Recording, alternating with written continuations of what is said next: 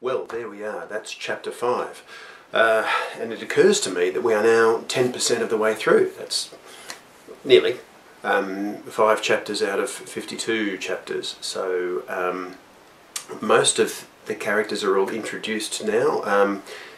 We have yet to meet one character. There's one character who you still haven't met, who I think you're going to like. That character's going to be quite good fun to write too, but we'll meet that character a little bit later on. I'm assuming that you're watching this having read chapter 5, so I can talk about Mr. Torrance. I don't want to do spoilers in these things. But how about Mr. Torrance, eh? Whew. I hope that you didn't see that coming, and I hope also that it lets you know that not everyone's here forever. Not everyone will make it through to the end. There are some characters who won't necessarily be with us at the end of this whole experience. Should I actually, that's a good point, should I do spoilers in these things? Let me know what you think. Leave a comment or get in touch. I think I do want to talk about the story as it unfolds.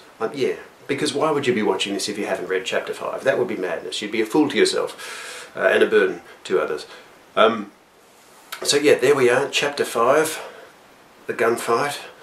It was a different type of writing this week, trying to convey all the action and the blind panic and hysteria, and it was my first sort of big action scene so far in the book, I think. I found it quite challenging, but hopefully it got the idea across of this panicked crew, and they're panicked for good reason. You'll find out about that, and what the recent events have been on board that have got them so jumpy, more jumpy than they ordinarily would be if they were faced with the extraordinary prospect of being boarded by pirates. That will be revealed before too long, and that's about it for this week. I hope you enjoyed the chapter, and how about that Mr. Torrance, eh? Ooh. And off now for chapter 6. See you next week, 10% of the way through. Time flies. Back into it.